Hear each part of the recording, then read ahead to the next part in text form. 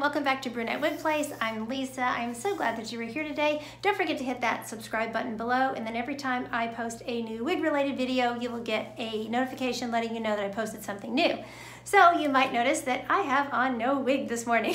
So I am doing this little video because it was requested. Someone asked if I would do a video showing how you measure, take all your head measurements. So I have my trusty little tape measure here, and I'm just going to show you exactly how I do it. Really, really simple. So put that 1 inch right there in the middle of my forehead. Go around. You want to make sure in the back that you are under your occipital bone right here. Basically, you want the tape measure to sit where the edge of the wig is going to sit. So right along your hairline, under the occipital bone, just right where the nape of the wig would be. And so you can see I get, it may be backwards on your camera, but you can see I get a measurement of 21. I have a 21-inch circumference. So then you can measure ear to ear. So I measure ear to just right, I'll show you where I'm putting it. Right there where at the top of my ear, but on my scalp, not like this top of my ear. I'm measuring right here. Again, we're talking about what the cap measurements are gonna be. They're gonna be on your head, okay? So you wanna go just kind of past the ear. And I get 11 when I do that. 11 and a half. So then you can do your forehead back to your nape. Again, you want to be past you're going to put it like right where the edge of the wig would be. You want to be past your occipital bone back here, all the way down to where the nape of the neck would be. And when I measure that, I get 13.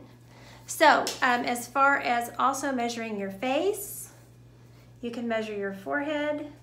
So from where the edge of the wig would be to close to between my eyes, I get right at about 3. And then if I measure my whole face, it's kind of hard because you don't want to wrap around. I get about 8 on my whole face, all the way down to my chin here. And then my neck, I measure right here, all the way down to, I usually measure to about my collarbone. And I get, well actually my neck part, I get about 4 inches.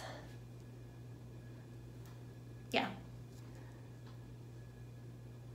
And then if you want to go to the collarbone on me would be 5. So just for reference, if you're looking at like a longer style and you're thinking, okay, where's that gonna, where's it gonna lay? If you're gonna measure the back, like to think about what a long style would look like, you'd want to start right about here, right under that occipital bone, but not right at the occipital bone because the nape of the wig, is going to sit right back here. So you want to start it where the nape is going to be, and then you just measure down and see what, 10 inches, 11 inches, 12 inches, 20 inches, whatever that would be.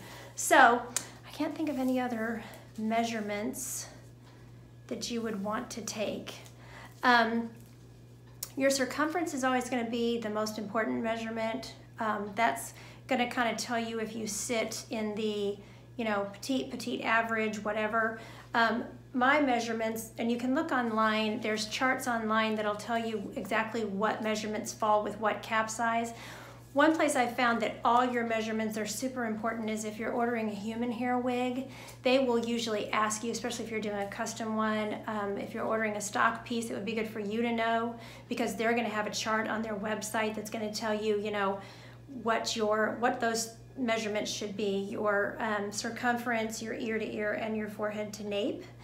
So those are good things to have. So when you're ordering those caps online, especially for human hair, like I said, you know that you're ordering the right size. So anyway, I can't think of anything else to tell you about that. I hope that you found this helpful. So until next time, don't forget you're absolutely beautiful. Bye.